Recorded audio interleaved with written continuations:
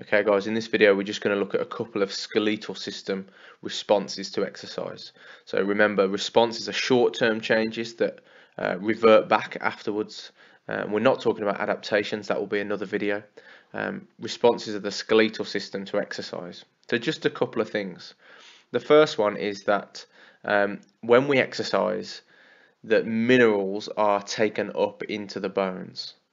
So exercise stimulates more mineral uptake, and this is due to weight-bearing exercise. And the main mineral, of course, that's taken up into the bone is calcium. And you remember from thinking about bone remodeling that it's calcium in particular that is there in the bone that hardens and forms a solid and tough and hard outer layer of the bone. And this is called the periosteum. So what happens is when we exercise, mechanical stress, so it might be twisting stress, torsion stress, it might be impact stress, whatever it is, stress on the bone itself causes the periosteum, that hard outer layer of the bone, to be damaged. So it's only at a very microscopic level, generally speaking, and that's what we call micro trauma. Because of those micro traumas then, we get an increased amount of mineral uptake in response. It only really happens during exercise. It does have some adaptation effects that we'll talk about in another video, but in the short term we see an increase in mineral uptake as a result of this mechanical stress. It's really important in this instance to notice that we're not talking about non-weight bearing exercise.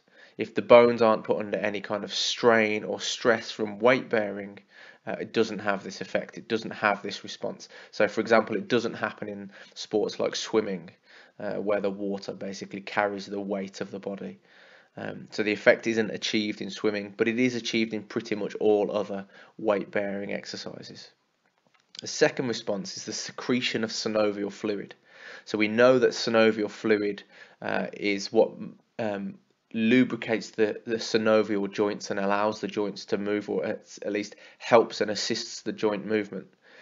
And when that fluid is secreted, or I should say when we start to exercise, that fluid is secreted and it fills the joint capsule. And as the joint gets warmer through use, that synovial fluid then becomes thinner. It starts off quite viscous, quite thick, and it becomes thinner and runnier and starts to fill in sort of the gaps around the bones where the bones meet, and makes the whole movement of that joint smoother, more efficient, and with less friction, so therefore less damage in the long term.